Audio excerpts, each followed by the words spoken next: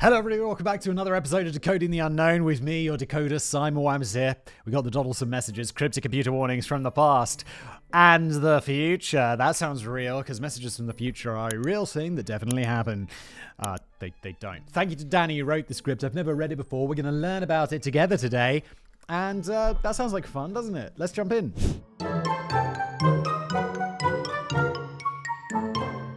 When the BBC Micro home computer was first rolled out in late 1981, it was marketed as an innovative step into a new dimension. The BBC Micro Model B was designed to be the ultimate home help, a gateway to private education for your kids and your personal electronic accountant, all rolled into one flashy piece of kit for just £400.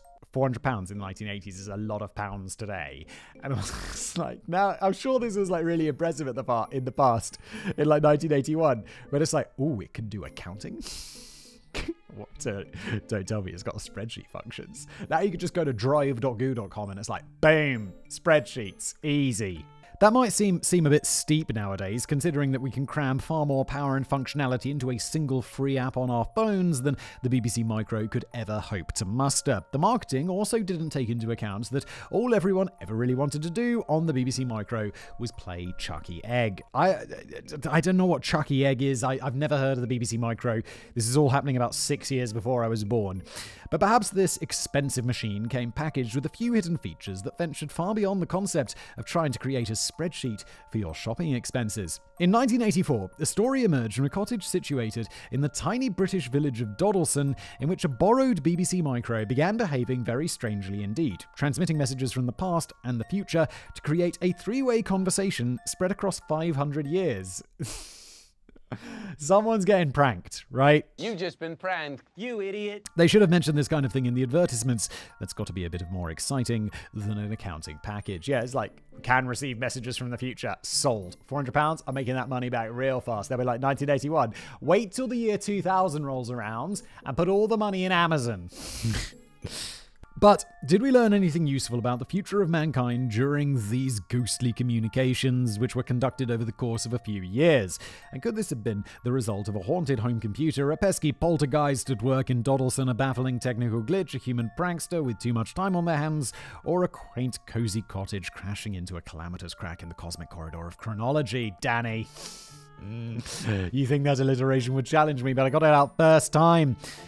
Well, it's not poltergeists. I'd say it's unlikely to be a technical glitch because they're like messages. Like, a technical glitch is like blue screen of death.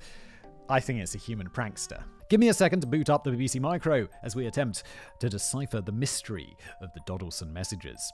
Not that many people could afford to splash out £400 on a computer back in 1984, and 29-year-old teacher Ken Webster was no exception. Born in the Lake District in 1955, Ken graduated from Aberystwyth University on the coast of West Wales in 1976 before taking up his first post as an economics teacher. By 1984, Ken and his 19-year-old girlfriends... Oh, it's a hell of an age difference. Oh no, it's only, well, 10 years. That's quite a big age difference, I'd say. What's the rule? Half your age plus 7? So 29, so 14 and a half plus 7. 21. Oh, Ken, you're breaking the rules. That rule works so well. It's really weird.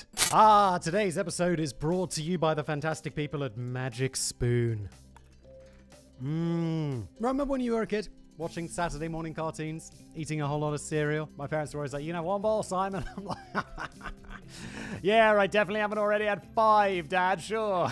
Well, look, you're an adult now. I mean, most likely. Maybe you're a kid watching, in which case that's fine too. But look, if you're an adult and you want to have cereal, you'll probably be like, oh, it contains way too much sugar. That's not for me. Well, let me introduce you to today's sponsor. I was eating the chocolate chip cookie flavor right now, which is this one right here. And what is fantastic about this is they take all that delicious taste of childhood, like peanut butter, chocolate chip cookie, birthday cake, maple waffle, all of these delicious flavors, but they do it in a healthy way. Look, 0 grams of total sugars, 5 grams of net carbs, 13 grams of protein, which is nice. I've recently been trying to eat more protein. I've been going to the gym. I've been working with a trainer because I'm rubbish at going to the gym. I never do anything. And now I go there and a guy like, just do this. I'm like, okay. He's like, eat more protein. I'm like, okay, I got a magic spoon.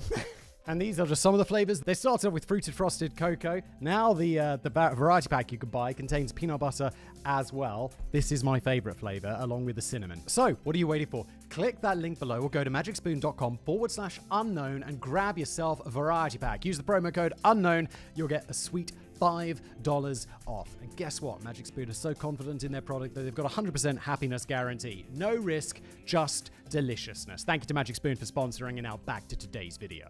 They decided to move to Dodleston after Ken was offered a teaching job at Hawarden High School in Flintshire, Wales.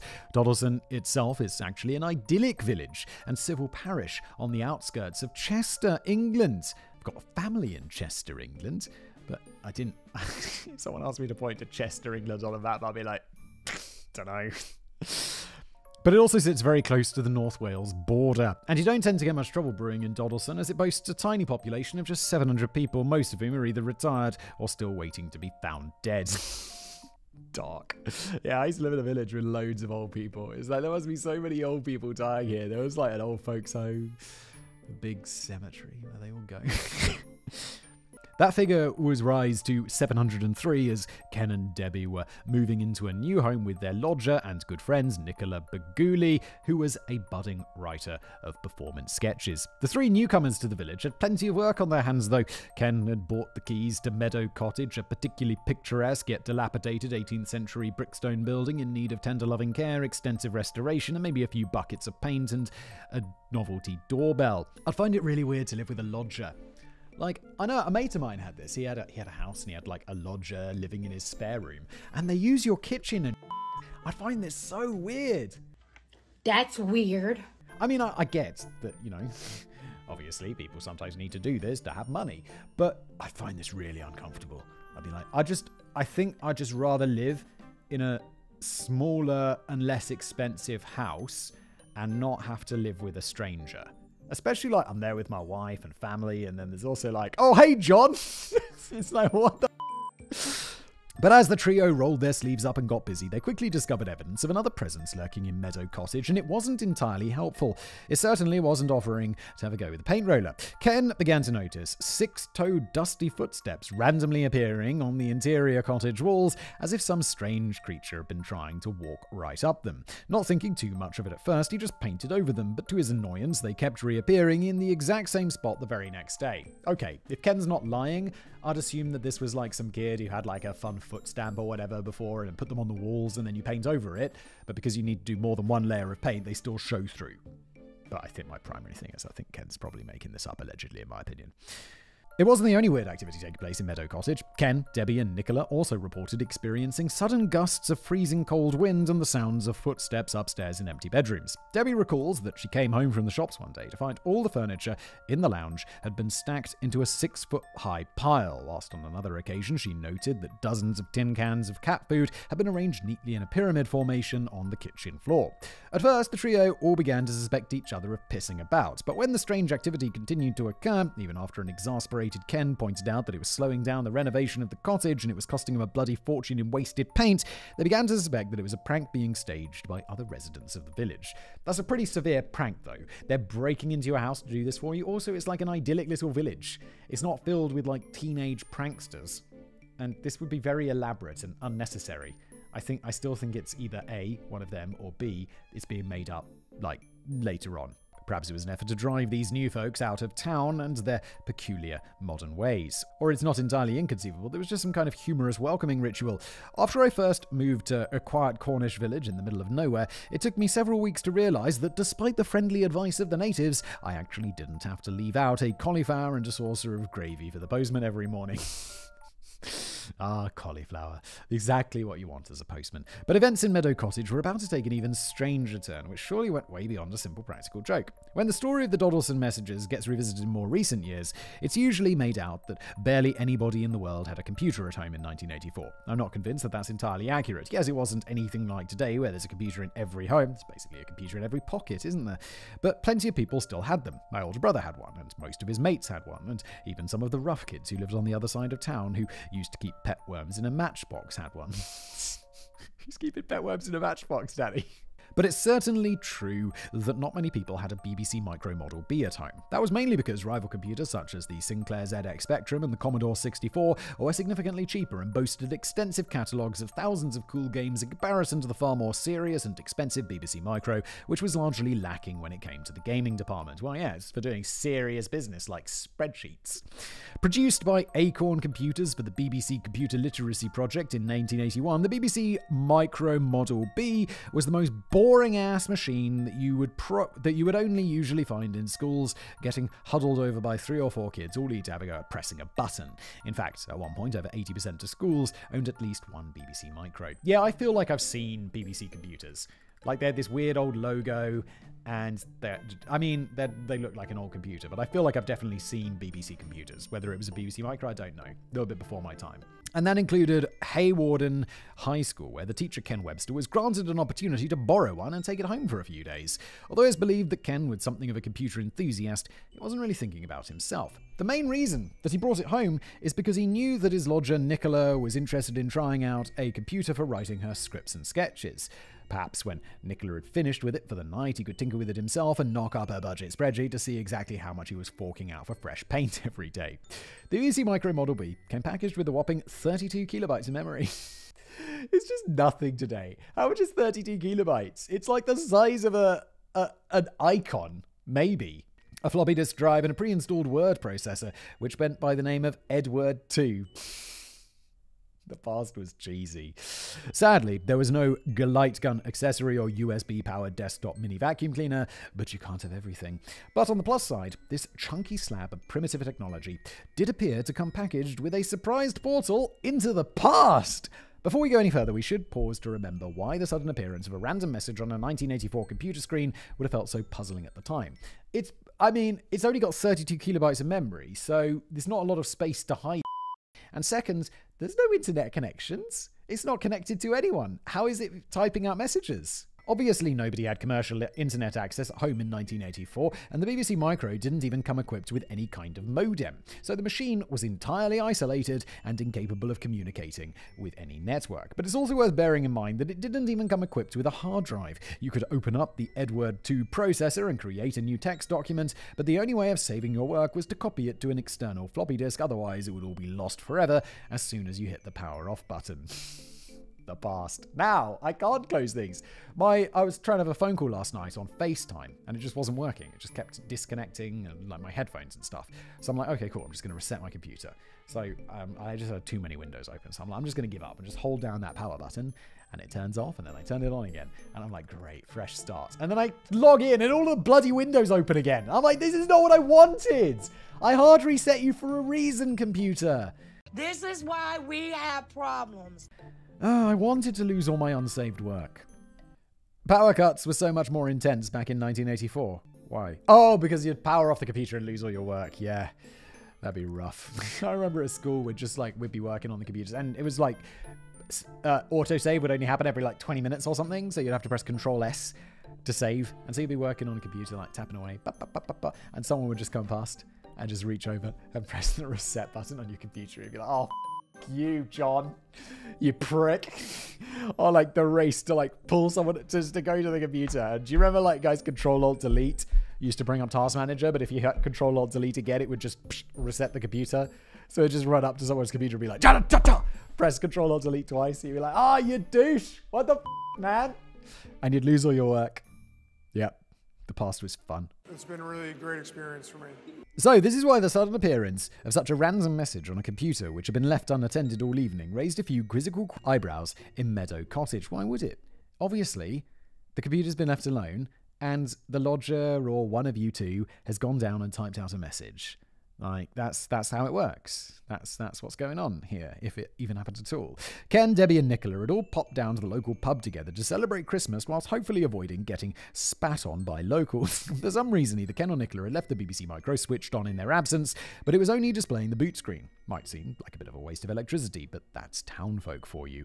Upon their return, the trio stumbled back into the cottage to find that the computer screen was now displaying an Edward 2 document which had been labelled KDN, presumably the first letters of the first names of the intended recipients, and signed with the slightly more mysterious initials of LW. The document contained what could either be described as a short poem or a cryptic riddle.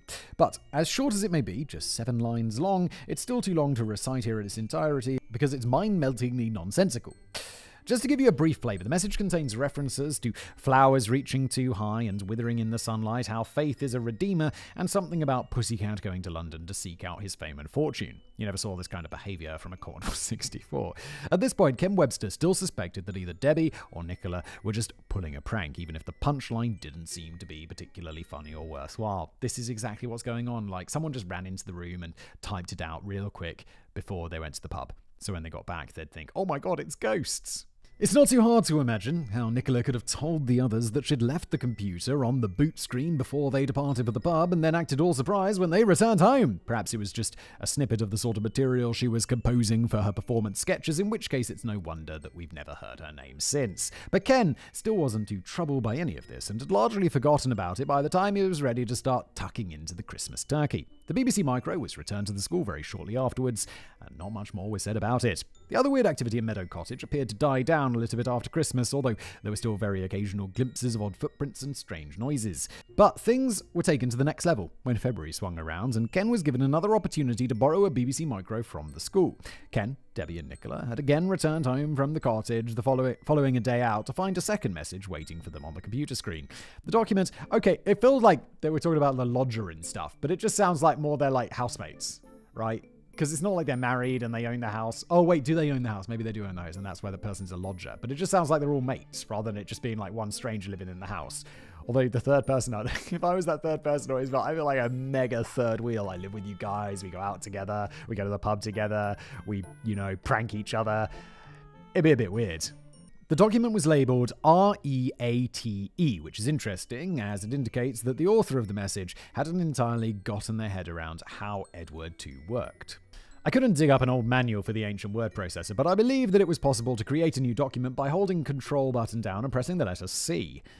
Oh, C, like create? Because I would always press Control N for new, right? But in this case, it seems that the person who created the document felt that it was necessary to keep typing the rest of the word create. Could this be the result of an inexperienced human user who is still finding their feet with this borrowed technology? Or, more likely, could it be the result of a slight technical error on the part of the powerful Star Wardens who were engineering this doorway into eternity from a crossroads in time? Yeah, that seems much more likely, doesn't it, Danny? If we're to believe that the author of this new message, who again signed off with the initials LW, is genuine, then it's not surprising that they may have struggled with the concept of using a BBC Micro. By the sounds of it, he was also struggling to deal with the concepts of electricity and light bulbs. The second communication was more direct and straightforward than the first loony poem, but it was composed in an archaic form of English, which is difficult to comprehend on the first or even 17th read. So in the interest of making a reasonably comprehensible video, of which Simon doesn't appear to just be spouting endless waffle, I'll try and stick to the versions of the text that have been translated into something approaching normal language. Here's a condensed version of the second message, which appears to be directed towards Ken. I'll quote it. I write on behalf of many. What strange words you speak. You are a worthy man who is a fanciful woman, and you dwell in my home with lights which the devil makes. It was a great crime to have stolen my house. It's just a prank. Danny, is this whole script just going to be about prank? It's just not real. It's just some people messing with each other. How does this stuff really take off and become so popular as like an urban legend or, a story that ghost people think is real? Because it's obviously not. None of this is real. So, we can glean a few bits of information here regarding the author of this rather more insightful and personal communication. For starters, he seems to think that Ken's girlfriend Debbie is a bit of alright. He's also somehow capable of observing the residents of Meadow Cottage from wherever he is in time, yet he appears baffled by the electric lighting, which he can only put down to the work of the devil. And perhaps of most concern, he seems to be under the impression that Ken Webster has stolen Meadow Cottage from him. Ken has now decided that it might be useful to get an outside opinion. He saved the message onto a floppy disk and printed it off at school, where he showed it to a guy called Peter Trindle, a fellow teacher with a degree in English from Oxford University. Peter's like, yo, what are you doing, Ken? How stupid are you, Ken? You obviously didn't go to Oxford, Ken, did you? Because obviously it's a prank, Ken. Peter was more than a little skeptical at first, and suspected that either Ken was trying to wind him up or that Debbie and Nicola had made a good job of winding up Ken. Yes, because that's exactly what's happening. You got to provide me with something more than just this, Danny. But as Peter studied the original old world style version of the second message, he became quite fascinated by the content.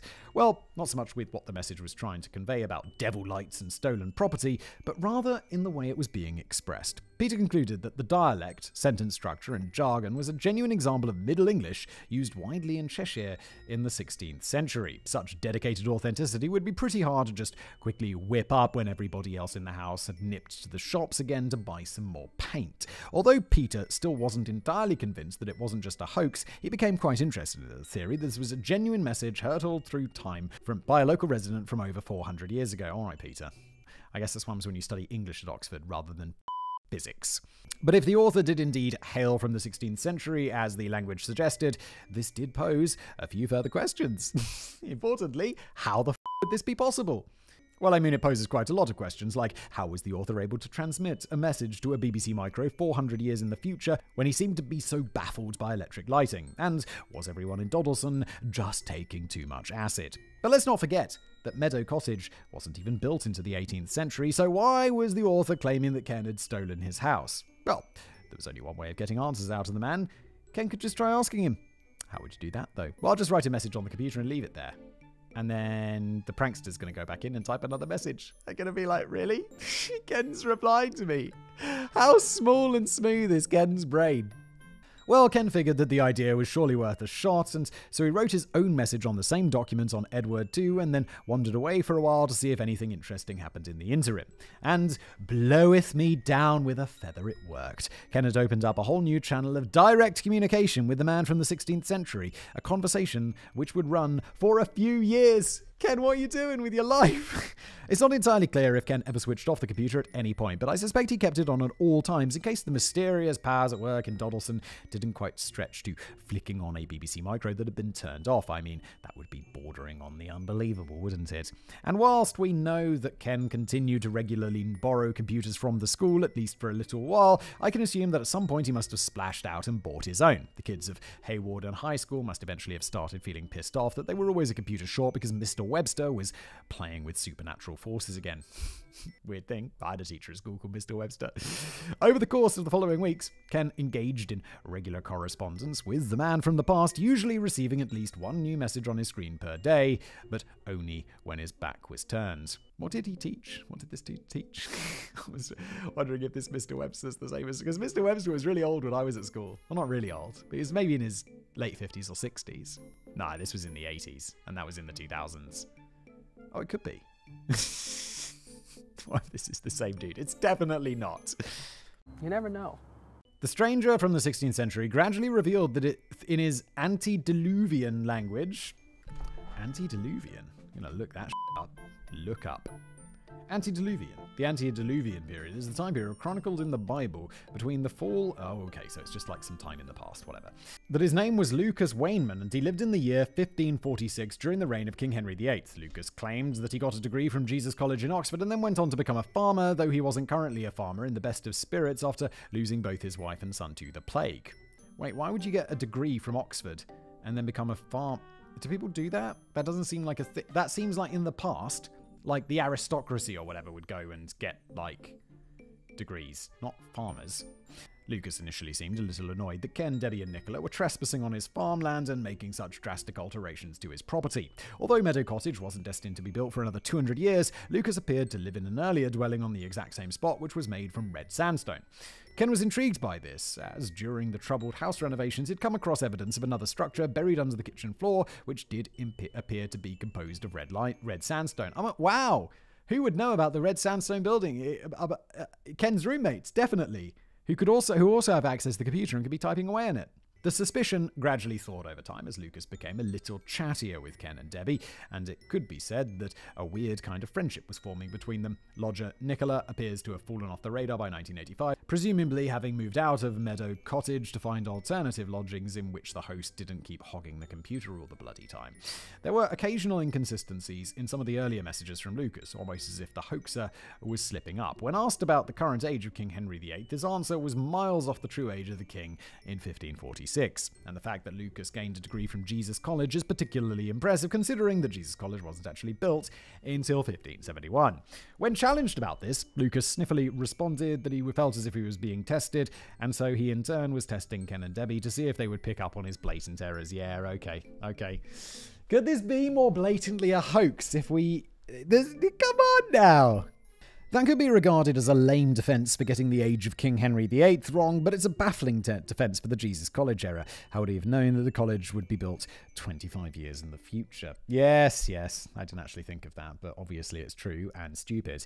Perhaps he had a mate on the Oxford City Planning Council, or perhaps he had more insight into the future than he was willing to let on at this stage. It did seem as if Lucas had access to more functionality at his end in 1546 than Ken and Debbie had at their end in 1985. It was still clear that Lucas could somehow observe Ken and Debbie, but it was very much a one-way mirror. One afternoon, Ken left a photograph of a Jaguar car lying around the cottage, and Lucas didn't seem mightily impressed. He noted, "I have found your picture of the cart, but it is a crude thing, for without the horse, it won't go very far." He also shared his own thoughts on how they were able to communicate with each other. He mused, "I think we are a history book that has its front and back pages joined together. We are each a side of it." That's a very scientific explanation. Well done. It would later transpire that Lucas had a bit more to reveal on how exactly he had been given the gift of communicating through the corridors of time, as it involved a third presence lurking silently in this time-hopping party line. A presence from the future. In the meantime, all of this appeared to be taking its toll on Debbie. She was now experiencing frequent vivid dreams in which she had long conversations with Lucas, and she constantly felt as if she was being watched in the house by something that was making eerie tapping sounds and even occasionally pulling her hair. She became... Of course you'd feel like you're being watched, because the guy's like, "I see everything." She became even more freaked out when the messages from Lucas began referring to conversations they'd shared in her dreams in words which meant nothing to Ken, but everything to Debbie.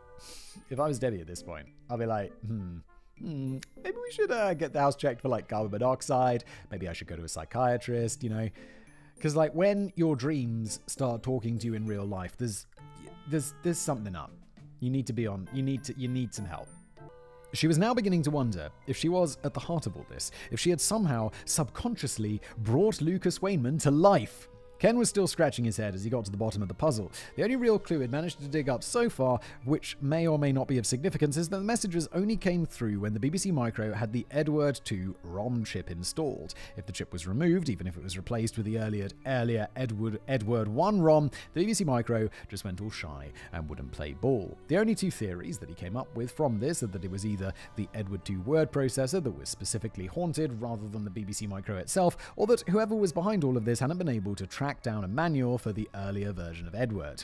Ken eventually grew frustrated with his own fruitless speculation and decided that it was time to call in the experts. When your home is haunted by a mysterious invisible entity who has a habit of rearranging your furniture and cat food tins behind your back, well, who are you going to call? That's right, the Society of Physical Research.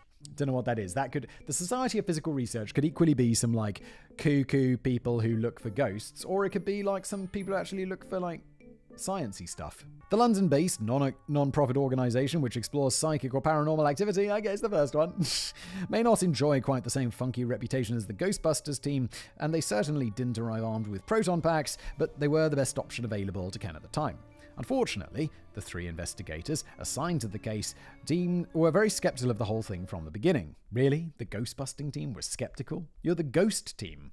They begrudgingly set up listening posts to capture unusual sounds, investigated the components of the BBC Micro, and sealed up the room in which the computer was kept for long periods to prevent any scope for human tomfoolery. Ken later claims that with such measures in place, new messages were still coming through, but the investigators just didn't seem that interested. They apparently just came to the conclusion that it was some kind of hoax being staged by either Ken, Debbie, or local troublemakers in the village. Yes, because look, that's what's happening. We only have Ken's word on this, though. It could be the case that the Society of Physical Research has found no unusual activity at all when nobody could get to the computer and they just buggered off home after a few days. That makes sense. It's like that woman who was like, no, I can live off light. I don't need to eat. I just live off light. And then they were like, okay, well, go in a room for like 2 days. And then she's like starving after like a day. It's like, let me guess. You've been snacking a little bit, haven't you? We don't know for certain because the Society never even bothered filing a report on the matter, which seems a little odd. You would never have received such sloppy service from Dan Aykroyd and his gang. It looks as if Ken and Debbie would have to go it alone for now. Bearing in mind that Lucas had struck up an unlikely friendship of sorts with Ken and Debbie, it could only be a matter of time before Ken got around to asking Lucas what all the spooky poltergeist activity was about, and maybe even ask him to calm down a bit with all the nonsense as it was upsetting Debbie and the cat. But it turns out that Lucas didn't have anything to do with it. In fact, he complained of similarly annoying activity at his end in 1546, which was upsetting his chickens on the farm. Somebody or something else was the invisible force behind the dusty footprints and the moving of the furniture. It wouldn't be too long before Ken was given a few more clues as to the identity of this third presence in Meadow Cottage. During their early conversations, Lucas appeared to be laboring under the misapprehension that Ken and Debbie hailed from even farther in the future than 1985. In one of Ken's later responses to Lucas, Ken just happened to mention the current year for the first time, and this seemed to confuse Lucas, prompting him to send one of his most curious messages of all. He said, "You said your time is 1985, but I thought you were from 2109, like your friends who bought the Leams Boist." The what now? What do you mean? I can't be the only one who was wondering how exactly Lucas was writing and sending his own messages over 400 years forward in time. But did he have his own BBC Micro at his end, installed with the Edward II processor, but most definitely not the Edward I version? Or considering the superior functionality at his end, maybe he had a far more futuristic system to work with? A Commodore Amiga, perhaps? Well, it turns out that he was just using a Leams Boist, so that's little mystery solved, isn't it? But I'm afraid you're out of luck if you're hoping for a definitive explanation of what or how it was used. Lucas revealed that long before he started chatting with Ken and Debbie, he was visited by another person from the future who gifted him a device which Lucas referred to as the Leams Boist, roughly translated as light box or box of lights. Although Lucas is vague as to what exactly this is and how he uses it, the Lightbox certainly seems a bit more powerful than your average BBC Micro Model B. For starters, he claimed that the Lightbox was invisible to most of the visitors to his house, and he doesn't appear to be using a keyboard of any kind. Instead, he gives the impression that it's more like gazing into a magic mirror, which shows him people from the future, such as Ken and Debbie. Lucas talks directly into the Lightbox, which transforms his speech into an Edward II document in 1985. It's remarkably specific, although I'm a little lost as to how he receives and interprets Ken's text responses. And whilst the box of light sounds pretty impressive, it does have a couple of design flaws. Lucas discovered that it completely stops working if it's ever taken outside his home, and his connection to 1985 could be a bit temperamental. The signal came and went depending on who was inside the future Meadow Cottage at the time. Whenever Ken and Debbie were alone, Lucas got a good 5 bars of reception, but when other people were in the cottage, such as, say, 3 grumpy investigators from the Society of Physical Research, the signal went a bit dodgy. Funny that, isn't it? Yes. How odd. But let's not get too bogged down with the technical details, such as they are. I'm sure we're far more interested in the identity of this earlier mysterious visitor who gifted the Lightbox to Lucas. Would you believe it? That's a bit vague too. The entity apparently hails from the year 2109. Lucas often refers to him as one, which may sound pretty singular, but just to confuse matters, Lucas also gives the impression that it may be a group of people, which he collectively refers to as the 2109. We're seriously making it up. When Lucas first started chatting with Ken and Debbie, he assumed for a while that they were both part of the 2109 and seemed surprised when Ken declared that he knew nothing about them. Could these shadowy characters from well over 100 years into Ken and Debbie's future be the real diggers of the Meadow Cottage time tunnel? And if so, what were they trying to achieve? Well, there was one way of getting his answers out of the 2109. Ken could just try asking him, them, whatever. How exactly do you do that, though? Well, Ken figured out that surely it'd be worth a shot just to create a new document on Edward II labelled Calling 2109 and then wander away for a little while to see if anything interesting happens in the interim, and bloweth me down with a feather it worked. Oh, it did it, Daddy? Oh my god, he's making this. It's just a story. It reads like a creepypasta. By this point, Ken's fellow teacher, Peter Trindle, was back on the scene, having become intrigued by the idea that Meadow Cottage was now not only a portal to 1546, but also a potential portal into 2109. Peter Trindle. For an Oxford-educated man, you're sure a bit gullible, aren't you? It's one thing deciphering archaic language from the 16th century to gain insight into the past, but what thrilling secrets of the future could be unlocked by deciphering tomorrow's language from the 2109? The first reply from the 2109 gave a taste of what was to come. The language felt surprisingly contemporary and easy to read, although it was frequently littered with weird spelling mistakes, unless, of course, the spelling of very basic words evolves dramatically over the next century, which is possible. I don't think there'd be big changes, but there'll be little changes. So in a sense, the words were easier to translate than the messages from Lucas Wainman. Well, that makes sense, because 500 years is a lot more of a difference than 100. But the bigger problem, it was in deciphering what the hell the 2109 was supposedly waffling on about. Or to put it another way, the biggest problem with the 2109 is that they insisted on spouting absolute bollocks. Here's the first message, in full, with my apologies. Ken, Deb, Peter. We are sorry that we can only give you two choices. One, that you either have your predicament explained in such a non-rhyme way that you may have instant understanding, but cause what should not be to happen, or two, try to understand that you three have a purpose that shall in your lifetime change the face of history. We 2109 must not affect your thoughts directly, but give you some sort of guidance that will allow room for your own destiny. All we can say is that we are part of the same God, whatever it is. That was so hard to read. It's barely comprehensible. I can't believe I got through it with only a couple of stutters. Now, a grammar Nazi would start having convulsions about some of this, not just because the original version of this message contained almost childlike spelling mistakes and errors, but also because of the way the 2109 talks about presenting the trio with two choices. They're actually presenting two options, which in turn presents only one choice to make. Common mistake today, and it seems still a common mistake in 2109. Oh my god, I just realized I didn't know that. It's like, yeah, of course, you have two options and then you make a choice. It's not two choices. Wow. Oh my god, I just realized I learned something new today, Danny. Thank you. Somewhere in between all this nonsense, we did have something useful. Just to be clear, I'm not a grammar Nazi at all. I firmly believe that you can write or speak whatever way you like, as long as your intended meaning is clearly understood and not open to misinterpretation. This is why I would probably have made a rubbish English teacher. But this is where the messages from the 2109 fall down. They generally read like impenetrable riddles composed by a new age hippie who is trying to make out that he holds the key to enlightenment, but is not nearly as clever as he thinks he is. It now sounded as if that very first message that popped up on the BBC Micro, the weird poem about withering flowers and pussycat going to London, was from the end of the 2109 rather than Lucas Wainman as previously assumed. Here are some of the fried golden nuggets of wisdom that were spat out by the 2109 over the course of the next few years. How can we have a name? We are many, but no more than one in the time to come. We have no retirement. Ah, what an age to be if the digits were reversed. And another, it's better to have no knowledge at all than to have a distorted view of the truth because of your lack of understanding. Or we move at a speed so that we cover every point in your time and universe. We have no form. We feed off a neat energy that you will not have heard of. Oh my god. I feel like the problem is, like, everyone in this house is an adult, and this feels just like it's written by a weird, edgy teenager. The eyes are open, yet nothing do you see. The grey, retarding mass is your convict. Quietly alone he sits in the dark, waiting for sentence to be passed. Blah, blah, blah, blah, blah. I'm not even going to read it. This is just not any old New Age hippie. It sounds like a New Age hippie who's indulged in far too many disco biscuits and is never coming back down again. It also has to be said that in contrast to the friendly tone of the conversation with Lucas Wainman, the communications from the 2109 were decidedly cold and often bordering on the condescending and even the downright threatening.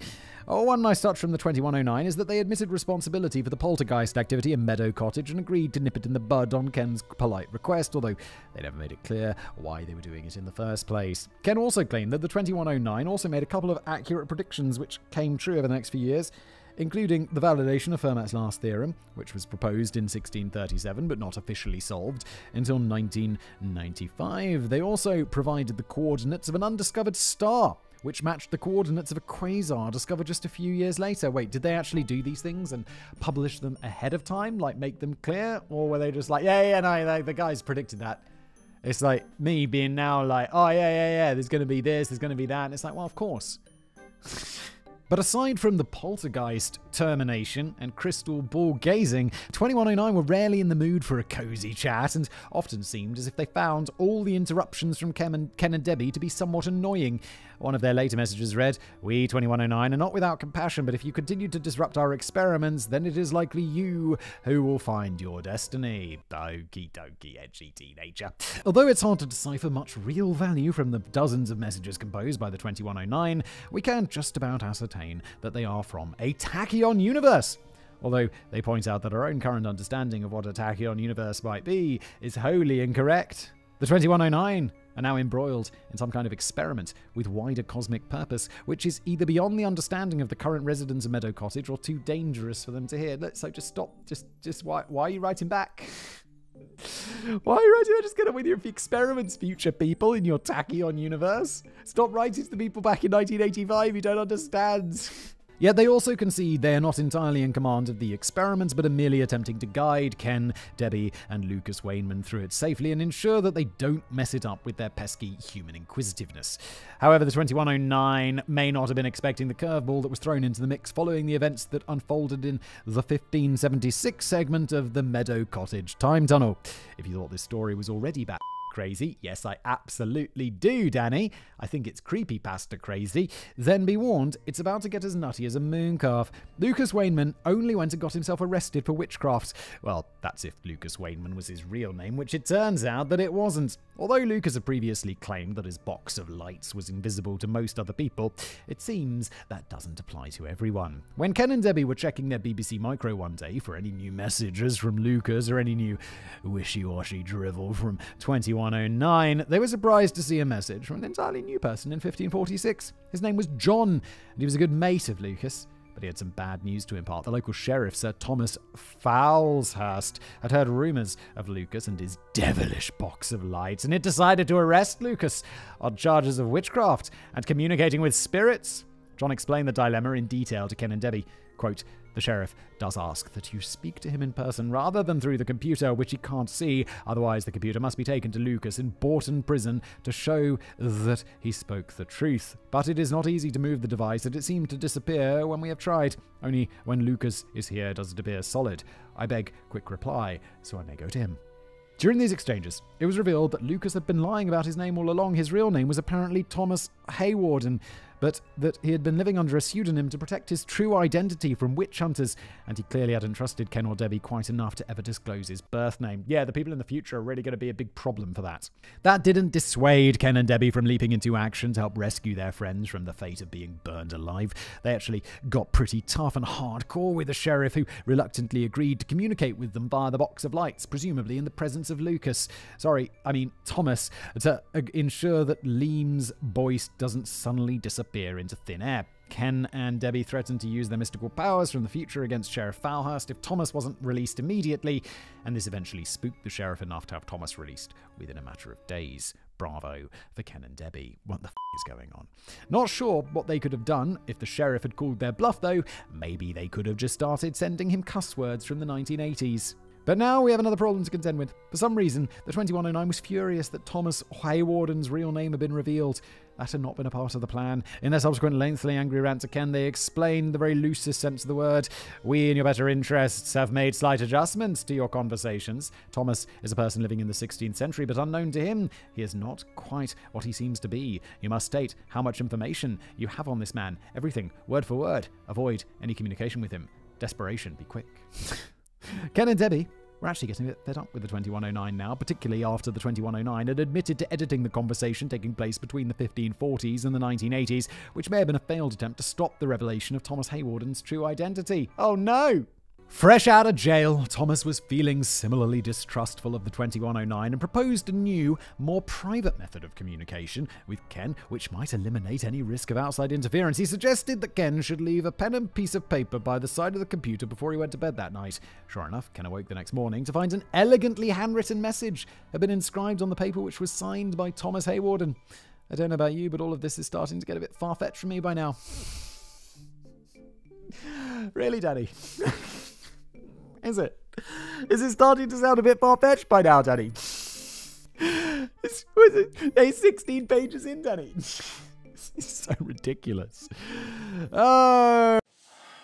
But from Ken's perspective, this new method of conversation seemed to go unseen by the 2109 and proved useful for receiving more confidential messages from Thomas, even if Ken couldn't respond in the same way. It would appear that the box of lights, which was interestingly described as a computer by Thomas' friends John, had even more swishy functions than we first thought.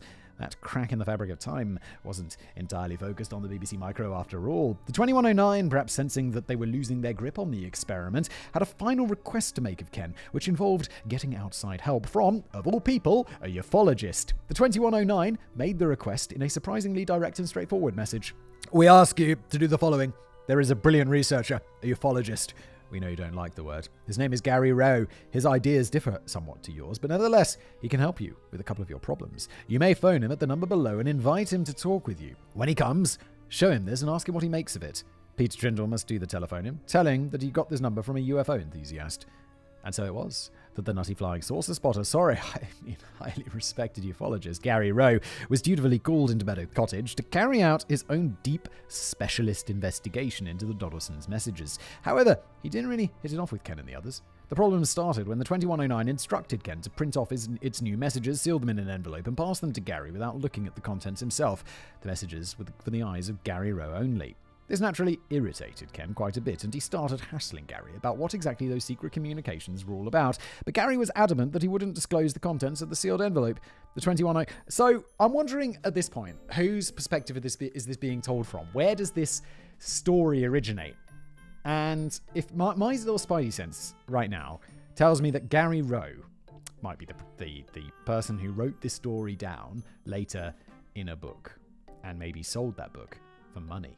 Maybe. That's just my speculation right now. Obviously, I don't know that at all, so let's find out where it goes. The 2109 later attempted to defuse the tense situation when they sent this message to Ken. The communication between Gary and the 2109 is not of interest to you. Gary has a better understanding of us than you do. His experiences are most definitely an advantage to this. You must not be pushy with Gary. You underestimate his abilities, and that indirectly is an insult to us. If you had opened your eyes a bit wider and read the communications more intensely, you would have had half the advantage that Gary has. Gary Rowe has and will serve his purpose. So did it work? No. Following the last game of Secret Squirrel, Ken lost his temper with Gary. It's fine. It's perhaps understandable why Ken had become frustrated, having been deeply involved with the Dodleston messages since day one, but now getting shut out of the latest development in the mystery that had been haunting him for years. In response, Gary Rowe stormed out of the cottage and would never return, taking the secrets of the sealed 2109 messages with him. Oh, okay. I guess Gary Rowe's already out of the picture, never mind. I guess this three-way conversation taking place across the 1540s, 1980s, and 2109 couldn't last forever, and it was Thomas Haywarden who was the first to leave the party. Although he may have been released from jail by the sheriff, it sounded as if the other residents of Dodleston were very much wary of Thomas and his witchcraft box of tricks. He felt that he was being hounded out of the village and that his farm was at threat of being burned down in the middle of the night. So, Thomas had taken the decision to leave behind the farm, Dodleston, and his Leams Boist. He now intended to catch a boat to Bristol, with the ultimate aim of getting to Oxford and settling down in the same city at which he would have obtained his degree in Jesus College, had it actually been built by then. But he also promised to write a book on his strange experiences and leave it in a place where it may eventually be found by Ken, Debbie, and Peter at some point in the future. Well, why not just tell them now? Just be like, I'm going to write this book and leave it there. And then that very same afternoon, they could go there and find the book because it's 500 years later. Just tell them. I'm going to write this book and put it there. Done. Easy. Even if it takes your whole life, it doesn't matter. They're there in the future. With his very last communication, he wrote, "My true fellows and sweet maid, one day you will all sit down at my table for wine and meat by the river in Oxford, where we shall read each other's books and laugh, and we will speak of truth and good men. In your time, my book is old, but I shall not go to my God until it is written. There we will all be truly embraced. My love to you all. I shall await you in Oxford. Thomas Haywarden." The idea of Thomas writing a book seemed to be confirmed by the 2109 in what proved to be their final communication with Ken and Debbie. The style of this final message harked back to the original nonsense poem found on the BBC Micro, with references to pussycats and withered flowers, along with stark warnings such as, "Knowledge will be your progress, but your kind are coming close to getting their fingers burned indirectly. You may prevent this. Get out your bricks, get ready to build, write the book." In one of the more coherent parts of their conclusions of the final message, they wrote, "Thomas did eventually write his book and soon died shortly thereafter. He placed it in a secure place. It shouldn't take many years to find it, though he wrote it in Latin with the help of a friend that he met at Oxford. We will finish now. You have a lot of work to do. There is no need for you to write back, as we will have gone. Thanks for your cooperation, 2109. This final communication appears to have been an urgent call for Ken to write his own book, along with a prediction that he will eventually hunt down the book written by Thomas Haywarden and left in a safe place for over 400 years. Any such book written by Thomas Haywarden has still yet to be found. Oh, That's shocking. What a surprise. Still, Ken did get round to writing his own book, which went under the name The Vertical Plane and was published in 1989. Who the fuck published that? The book recounts the full story of the Dodleston messages from Ken's perspective and proved to be a popular read for thousands of readers, although others dismiss it as a tedious waste of trees, which is almost impossible to comprehend or finish. Yes, I would be one of those people, even though I've never read it. I know that to be true. In my opinion. It actually went out of print for decades to follow, and rare copies often fetched around £500 on eBay. But a second edition, with a little bit of additional material, was finally published in 2022. And here we have it. Here we have where money, of course, enters the equation like it always does. After communications had fallen silent over Meadow Cottage, the only other occasion in which Ken and Debbie stepped back into the limelight was an appearance on the episode of the 1996 BBC TV show called Out of This World, which delved into the kooky world of the strange and mysterious and staged comically cheap and tacky reconstructions of supposed real-life events. I say they stepped back into the limelight. They decided not to participate in the dramatic reconstructions and instead only chose to appear in interviews which didn't show their faces. The reason given was they just wanted to get on with their lives and didn't want their faces forever associated with the Dodleston messages. And moving on with their lives is exactly what they did. Ken got a new job and moved to Manchester, presumably with Debbie, and we never really heard of them ever again. They fell quiet as ghosts. It would have been interesting to find out if Ken Webster had ever again dared to switch on a BBC Micro since his Dodleston days, but for now, he's not saying. He's maybe too busy trying to hunt down his copy of Thomas Haywarden's book, which admittedly, if ever found, could open up a whole new can of haunted worms. Sadly, it seems that Thomas hid his book a little too well. Why wouldn't he say where he's hidden it? It was clearly intended for them to find in the future, so just say where you're going to hide it. Oh my god, what? This story doesn't make any sense, does it? What a surprise. There's a plot hole? No. So, whilst we're waiting for the discovery of Thomas Haywarden's book, what else do we have to work with that might explain what was really going on with the Dodleston messages? Well, I'll tell you what. Ken wrote about this in a book that he later sold. So let me tell you what. Let me tell you what I think. I think Ken made everything up. Maybe it started as a prank. Maybe someone was writing messages on his computer. And then he was like, this is a cool story. Let's just play it out and write it down and sell a book about it. And as I always say, like if you've written a book that's a bit and you wanted to sell better, just say, this is a work of non-fiction. Bum, done, easy, boom. Tickety-boo, sell that book. It's a case which certainly continues to inspire lengthy conjecture in lively social media groups and online forums, even nearly 40 years later. Some of the wackier theories include the idea that Ken had indeed tapped into a time portal via the medium of the BBC Micro, but that the Earth had been destroyed in the year 2109. The group of experimenters from the future were operating from a Tachyon reality in a bid to change the course of history and prevent Earth's destruction.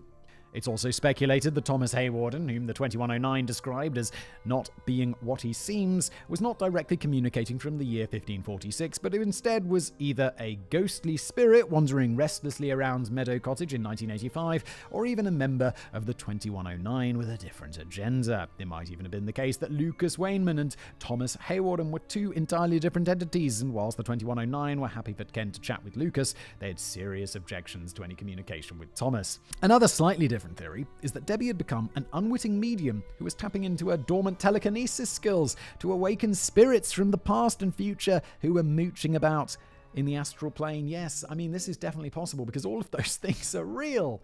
They're not real. They're not real. It's just Ken made this up, didn't he? Ken wrote a story. It's quite interesting to note that one of the most frequent contributors to these long-winded online discussions is none other than ufologist Gary Rowe, or at least somebody going under that name. Whilst Ken and Debbie seem to have largely retreated back into the shadows, Gary Rowe, if it is indeed the same man, which appears to be widely accepted, is happy to rabbit on until the cows come home. Unfortunately, he never seems to say anything remotely insightful. He keeps banging on about how he alone has those mind-blowing secret sealed messages from the 2109, but he's not allowed to share them with anyone under any circumstances.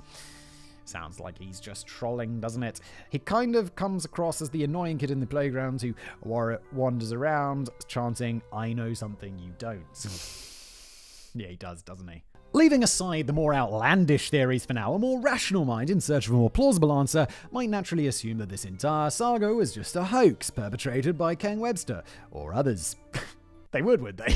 It's a thought which we'll return to in a moment, but could there be any other possible explanation to explore first? I couldn't dig up any information about what Debbie did for a living, but it does seem odd that Ken Webster and Peter Trindle were two teachers who would surely have more important and worthwhile things to do with their time than orchestrate a long-running hoax. Unless, of course, it's true that teachers just get far too many holidays. Some of my best friends are teachers, and they just love it when I suggest that. They don't explode with indignant rage at all. I get the feeling that that's sarcasm. Although, like, my sister's a teacher, and so's her husband.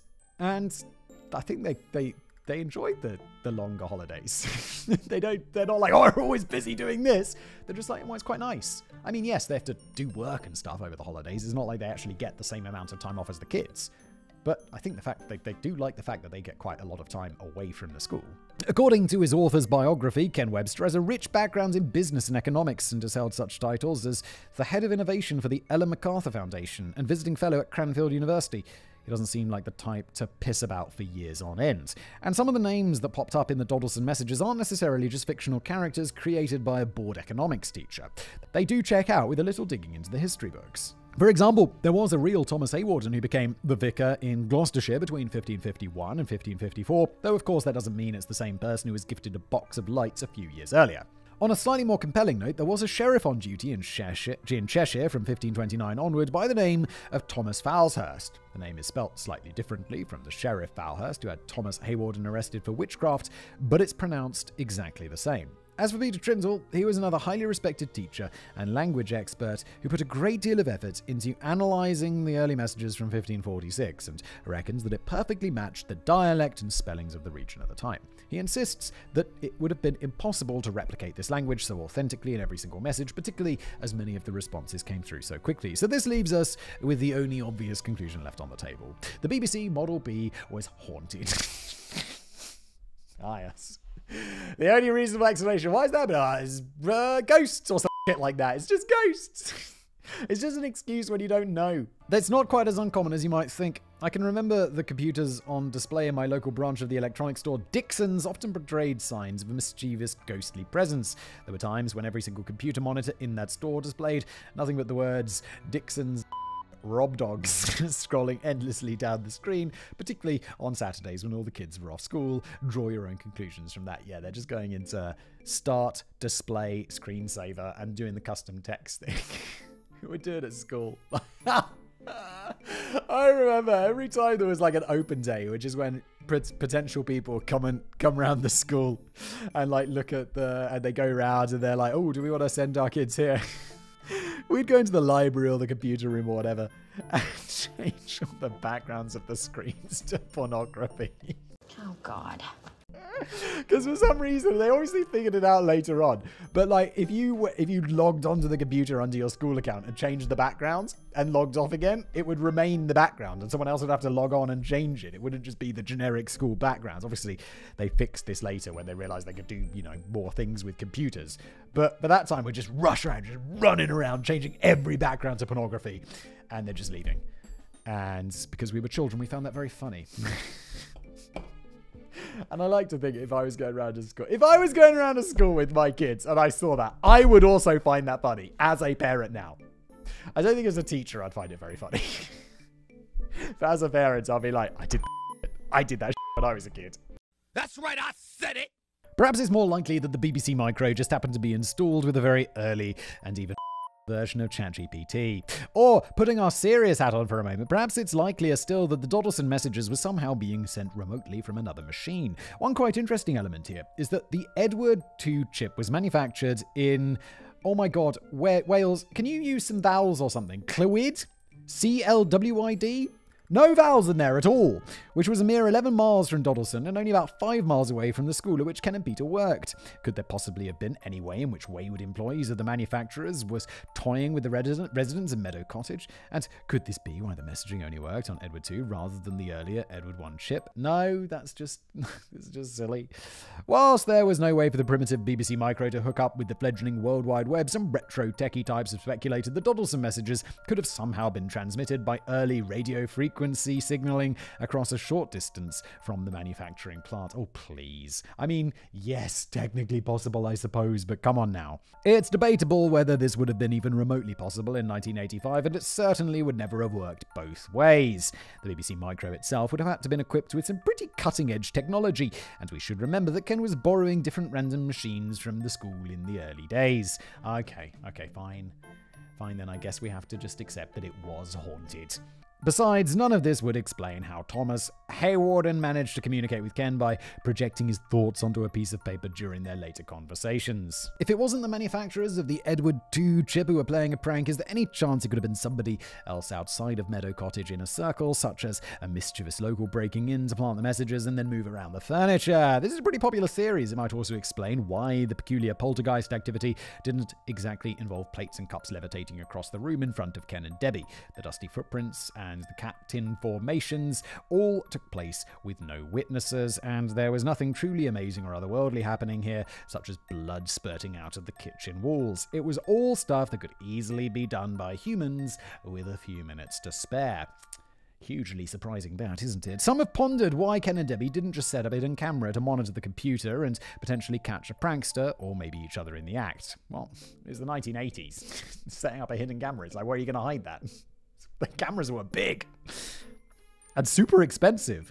If the messages continued to spill through, even when it was proven that nobody touched the computer, that could be an indicator that something truly strange was going on in Meadow Cottage. But it's understandable why Ken and Debbie didn't go down that route, bearing in mind that the earliest camcorders first came on the market in 1983, and they cost an absolute fortune, about $6,000 in today's money. And it's crazy now that even on this old iPad, like, there's a video camera on here that I've never even used. Never used it. And it's something much than that, just 40 years ago. It would cost $6,000. Crazy, isn't it? Yeah. If they couldn't afford to buy their own computer in the early days, they wouldn't have been able to buy a camcorder either. I'm of the opinion that the biggest issue with the village pranksters theory is that it's almost as ridiculous as the theory that all the messages from 1546 and 2109 were completely genuine. Well, it's not ridiculous as that, Danny. It's ridiculous. Like, I don't believe it at all. But it's not as ridiculous as time travel. There were over 300 messages received from either Thomas Haywarden or the 2109, not to mention all the ghostly activity that was going on. So this means the pranksters would have had to break in undetected hundreds of times in a relatively short time period for this to work.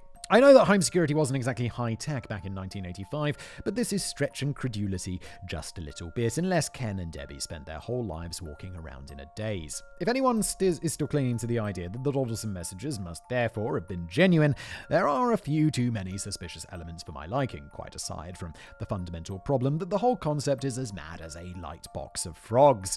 There's the aforementioned issue of Lucas Wainman, as he was known, supposedly testing Ken and Debbie by pretending that he attended Jesus College in Oxford when it wouldn't have built for another 25 years. While some have questioned how on earth Lucas could have known that Jesus College would be built in 1571, I suppose he could have learned this from the 2109. It's more puzzling why the name Lucas suddenly changed to Thomas Haywarden later on in the story. Yes, maybe he was hiding under a pseudonym to evade witch hunters, but I can't help feeling there was a different reason. There was no trace of a real Lucas Wainman dating back to the 16th century, but there was most certainly a Thomas Haywarden. Could a potential perpetrator of the hoax have come across the real evidence of Thomas Haywarden and decided to change the name of the main character to add a little bit of credulity to the story? Could he have, Danny? Seems extremely likely in my opinion. It's also quite curious that the new surname matches the name of the nearby village in which both Ken and Peter taught at Haywarden High School. It was even the name of Peter's house. I knew I recognized that name. I was trying to think, do I recognize it from this video? Or did I just record a video the other day with some dude who had the same surname? No, it was the high school. That's right. I knew it seemed familiar. Sheriff Falhurst may be another person who really existed, but this part of the saga is particularly unconvincing, and the sheriff acts in a most peculiar manner. Surely after having Thomas Haywarden arrested for looking into a witchcraft lightbox, he himself decides to commit the exact same crime before releasing his prisoner, allowing him to take his sinister box of tricks with him. But even Sheriff Falhurst is not quite as unconvincing as the 2109 themselves. We're going to have a bit of difficulty faking language from the far future, as you have to try and predict how the language and orthography will have evolved over time. The potential perpetrator of this hoax seemed to try and get around this problem by just having the 2109 converse in a fairly modern manner, but shoving in loads of spelling mistakes to make the text look a bit distinctive. Yeah, but you have to be consistent, right? And I don't think spelling is the biggest thing that changes. It's the introduction of new words. Like, there's all words and phrases. There's new words and phrases being introduced all the time. And I feel that those would be a much more common thing to come across rather than just, like, changed spellings. As for the 2109 themselves, they can't seem to make up their mind about who they are, what they want, and whether or not they're in charge of the experiments. Most of the messages are just insane, meaningless drivel, which is trying far too hard to sound mysterious and clever, but rarely says anything at all. If the 2109 really did come from the future, then sadly the future appears to be full of idiots. Maybe that's not so implausible. The idea of Thomas Haywarden writing a book and leaving it somewhere for Ken Webster to find in the future is quite a clever idea, but it's not an original idea. 15 years before the Dodleston messages started coming through, Jack Finney wrote a novel called Time and Again in 1970, which has been described by Stephen King as the greatest time travel novel ever written. Wow, I must read that. I like Stephen King wrote one of my favorite time travel books, 1963. And if he says this is the best one, I'm inclined to believe him. I will search that out. The novel includes a segment in which the narrator explains that he wrote the manuscript after traveling back in time to 1882 and then left it hidden in the New York Public Library for his friend to find in the future. Could this have been the stolen idea which inspired one of the final plot twists in the Dodleston messages? If, as seems incredibly likely, the Dodleston messages was all just one big hoax, which of the main characters was behind it? When I first started digging into this story, I had my money on the lodger Nicola Baguli. Yeah, me too. Well, no. First I had my money on the pet cat, but then I changed my mind and went with Nicola. After all, she seemed to be a creative soul who enjoyed writing performance sketches, and maybe this was the ultimate performance sketch. However, as she disappears from the story quite early on, I think we have to rule out Nicola. Whilst we're at it, I think we can also rule out Peter Trindle too, as he seemed to be quite skeptical of the whole thing and noted that during his own observations, the new messages usually came through when Debbie was in Meadow Cottage. What could that mean? Debbie was also the only one who claimed to see visions of Lucas Wainman in her dreams and appeared to be far more affected by the poltergeist than her boyfriend Ken. However, the most accepted theory is that the hoax was perpetrated by Ken Webster, either with or without assistance from Debbie. I actually have another final suspect in the frame, which I find far more intriguing, but let's stick with Ken for just a moment. I think, is Danny going to go back to the ufologist guy, the ufologist dude? Ken admits in his own book, The Vertical Plane, that he was growing tired of the Dodleston messages and he was keen to move on with his life by the late 1980s. That's possibly an odd thing to say when you believe that you're receiving messages from the past and future. I'm bored of all this potentially earth-shattering stuff that is happening to me. I think I'll take up bowling instead. Whilst he was still at Dodleston, he also left his job at Haywarden High School and took up a new position, which apparently was far more demanding and left him with little spare time. It seems more than a little bit coincidental that during the exact same time period when Ken was allegedly growing bored of all of this, and he found himself with less free time, both Thomas Haywarden and the 2109 suddenly decided to cease all conversation and fall silent forever. It's possible that this was a shrewd marketing plan gone wrong. Ken may have been setting us up for the discovery of Thomas Haywarden's manuscript, which he intended to write himself, but then had a change of heart. Perhaps he realized it'd be quite difficult to write an entire book in the challenging 16th century language of Thomas Haywarden, and it would fail to pass the intense scrutiny of experts who were bound to deem the manuscript to be a fraud. It would be much easier and less risky to just write his own true story book on the matter and forget about the antique manuscript, which was destined to never be found, despite the confident predictions of the 2109. Yes, it does, doesn't it? It sounds like he's following my tried and true formula of, if you want to write a book and it's not very good, just label it as non-fiction. Or maybe Ken just lost a bit of faith following the fairly cool reaction from the press, which bordered on complete disinterest. Although certain quarters of the UK press usually lap up a good ghost story, this one didn't seem to generate much interest at all at the time, aside from a small article in the Daily Mail. Ken's idea of writing his own true story book under his own name may have proven to be his downfall. Dr. Laura Wright of Cambridge University is a language expert who disagreed with Peter Trindle's assessment that the Tudor text of the Dodleston messages was authentic. She reckons that the verb structure was hopelessly wrong and concluded if it's supposed to look like early modern English writing, it doesn't even look close. But Dr. Laura Wright also took the time to compare the text of all the Dodleston messages to Ken Webster's own language that was used in his book, The Vertical Plane. And following close analysis of the use of adjectives in front of nouns, she concluded that their styles of writing were remarkably similar.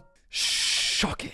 It sounds as if Ken Webster may have written himself into a corner and that the Dodleston messages and The Vertical Plane were both written by the same hands. You what? Here's the one final plot twist that I want to throw into the mix before we reach the final page. What if Ken Webster never existed and the true perpetrator was nutty ufologist Gary Rowe all along? Holy really? What if Ken Webster never existed? I assumed we had some record of Ken Webster being a real person. If we rewind the VHS cassette back to that 1996 UK TV show Out of This World, there's a fascinating moment which gets overlooked by followers of the Dodleston messages.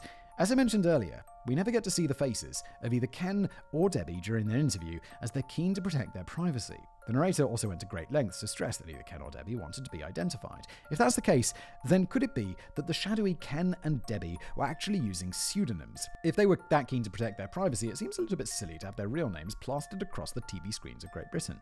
There's not really much evidence at all to suggest Ken Webster was a real person, or at least there's not much evidence to suggest that the author of The Vertical Plane was a teacher living in Dodleston named Ken Webster. At some point, somebody gave an interview to the Daily Mail, somebody wrote a book under the name Ken Webster, and somebody gave a faceless interview on television. It's true that a man who at least sometimes goes by the name Ken Webster has an author's biography and appears to have held some prestigious positions, but it's not out of the question that he and Gary Rowe may be one and the same. Can't you just someone phone up that school and be like, yo, school, did you ever have a teacher by this name? And they'll be like, no. Done. Mystery solved. Just go back through their archives. Schools keep a record taught at their schools. It's been tricky to dig up any concrete information about the main players in the story, so it can't be ruled out that Gary Rowe just created his own cast of characters in a long-running work of fiction which never happened. In this dimension, at least. The idea that the Society of Physical Research allegedly got involved adds a bit of authenticity to the story, but the fact that they never filled a report suggests that they only got involved in the author's overworked mind. And it's funny how when the 2109 were looking for a ufologist to help make further progress on an experiment that was never actually explained, they selected a guy who just happened to live around the corner in an electoral ward which was reportedly made up of precisely 2,109 households at the time. Was this maybe a cheeky clue? Whilst Ken, Debbie, and the rest of the cast of characters have slipped into obscurity, Gary Rowe is still the only one keeping the flame burning in his regular forum posts, which often sound as nonsensical and as meaningless as the supposed communications from 2109. Perhaps Gary was on another marketing drive to generate fresh interest in the 2022 reprint of The Vertical Plane. Or maybe he even plans to spill the beans one day on those secret communications in a book written under his own name. This could be the latest development in quite a remarkable promotional strategy, which has so far spanned nearly 40 years. And did sell like thousands of copies of a book.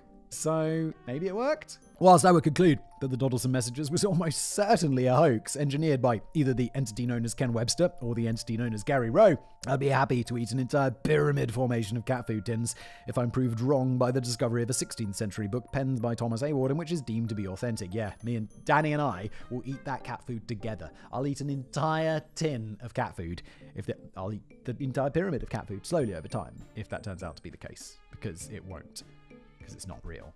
But Yum. which one of these two potential books is likely to be the first to land in a bookstore near you? My Quite Remarkable Adventures with the Leames Boist by Thomas Haywarden, or okay then I'll tell you what's inside those sealed envelopes by Gary Rowe. Placeth your bets now. Yes. God, this was a lot of nonsense, wasn't it? Thanks so much for being here. If you enjoy the show, please leave it a review. If you're watching on YouTube, like and subscribe, and I'll see you next time.